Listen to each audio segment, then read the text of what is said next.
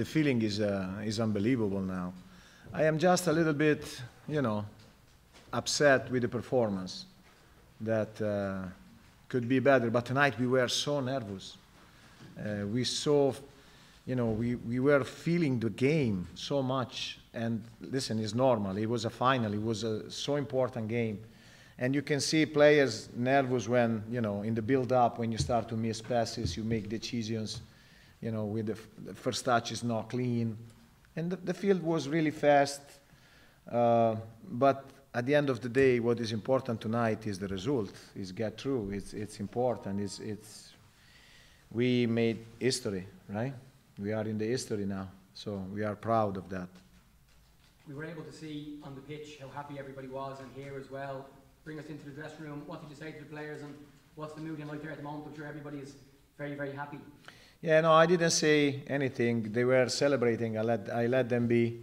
Somebody was dancing, so I let them be. They have to celebrate. This is their moment. I call me and Giuseppe facilitator, help them to perform.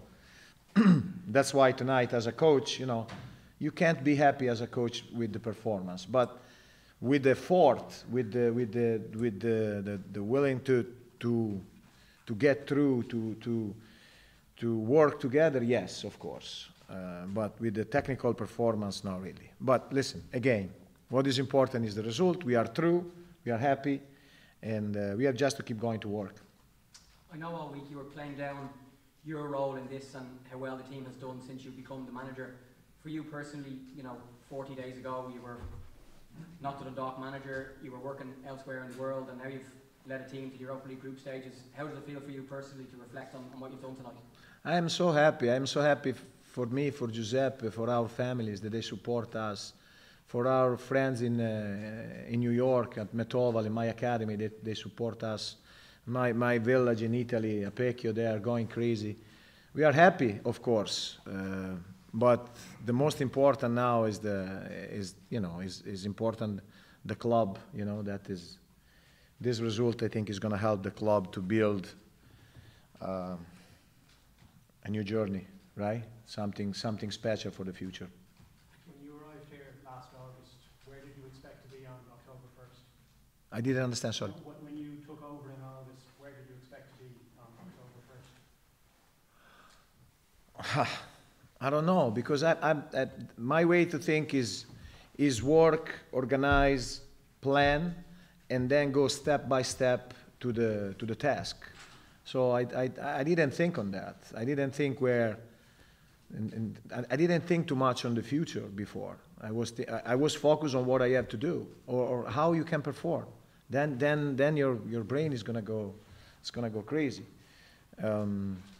But we are here. It's unbelievable. We are here and we are happy.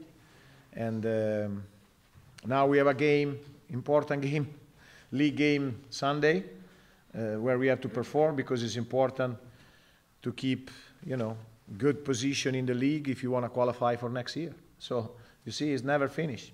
Have you thought about the amount of matches you're going to have to play now between now and the end of the season? You have group stage matches, 6 more games in the league, FAI Cup as well. So yeah, but we have a good squad, players that they can play. I can rotate the players; they are ready, they can perform. Of course, if you rotate 10, 12 players, then it's not going to work. But if you rotate 2, 3 players all the time, we're going to be really competitive because the squad is good. I have really good players in the team, so I'm not worried about that. Who do you want on the draw tomorrow? Excuse me? Who do you want on the draw tomorrow?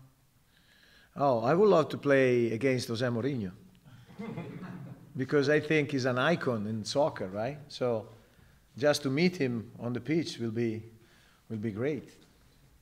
So yeah, tonight's match, when you went 2-0, you went 2-0 ahead. Did the team just lose concentration? What happened with the team to allow that pressure? You must have been concerned about that. Yeah, we you know, we start to think on the result, and we stop to. We didn't stick to the plan. We didn't try to control the game. It's like, okay, it's 2-0, and now we step back and we did what we have to do. No, you cannot do that. You can't give this all this part of the pitch to any team in the world. So this was our mistake. We should keep going to play. It was such a long time still to play when you went 2-0, and they had so much time to get back into the game. How important were the experienced players on your team, like Gary in goal, and players who've been at this stage before? How important was their experience to see the job to the finish? He was determinant. The experience of some of the players was really important. You see in the pitch, Brian Gartland, Gary Rogers, how they react under pressure, right? But we shouldn't be under pressure. That was the problem. We should control the game more, because technically we can do it. But tonight we were too nervous to play the soccer that we want to play. This is something that we have to learn, right? We didn't consolidate yet our style, so we will need to work. And just the performance of the team over the last few years have brought on the success of the club, results in nights like tonight and European football, but your league form is currently is questionable. So you really need to get your league campaign back to allow for more of this next year. Is that the main focus at the moment? Oh yes, for sure.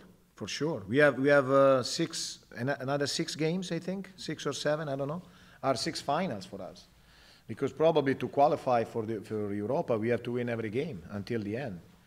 So it's gonna be tough, but we have to keep on going to work. My mind is already to Sunday game home that we have to prepare, and we don't have much time because tomorrow many players will need to rest, and Saturday we have to prepare the game, and Sunday, boom, you have to play. So.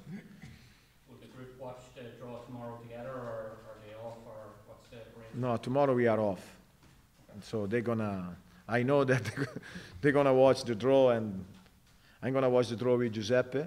Usually we watch me and him, and it's so funny when we watch the draw with him. It's unbelievable.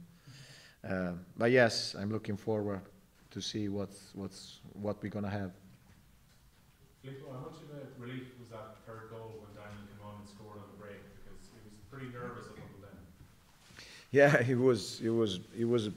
it was big, because we were suffering too much for our attitude, our behavior in the field. So, but Kelly is a player that is a weapon. When you put him in, he's always an important factor in the game. His speed, his quality in the space, we know, and all the time when he go in, he can create problem to the opponent. So. Can I just ask you about that first goal as well? You know, wonderful run from midfield, so well timed, and a perfect flick on from Patrick Hoogan to put it through. No, there is where it was the moment of the game where we start to control, we start to move the ball around. So we were doing what we were planning. And when we start to do it, was good. And then we even score. I think before the goal, we connect, I think, many passes. I don't remember how many. I have to check. So this was the idea. Move the ball around and then find eventually the ball through or attack the flank. But tonight we were forcing. It was, we were nervous, too nervous. I try to don't be nervous myself, but maybe I didn't transfer enough to the players to relax and control the game. If you want to have the possession, if you want to have the control, you have to execute technically well. But if you are nervous, you're not going to do it. So that was the problem. And you said to me yesterday that you didn't want to think about your future and it wasn't tied up with this game. Now is probably a good time to ring for contract negotiations. Yes, we have time to discuss, but I was discussing with the club about it, and it wasn't about tonight, trust me. I'm happy. I said already, I want to stay. I want to build something with Dundalk. I like the club. I think we have there are a lot of potential, and we're going to try to make something special. What are the ambitions for the group stages? What can this team achieve? We don't know. I'm not going to think about that now. Let's see the draw, and let's see the teams, and then listen. It depends how is the bracket, but we're going to go to perform like always, right? I hope that now that we get through we can play a little bit more relaxed and we can perform and play the style that we want to play. It doesn't matter the opponent. We have to execute what we try in practice every day. There is no reason to don't do that. But I know emotion tonight were big. So. Filippo, you said yesterday that when you took over, the owner said to you September 17th. Yeah. But in those discussions, did they talk about the group stages as a target? Do you believe at that stage this was possible?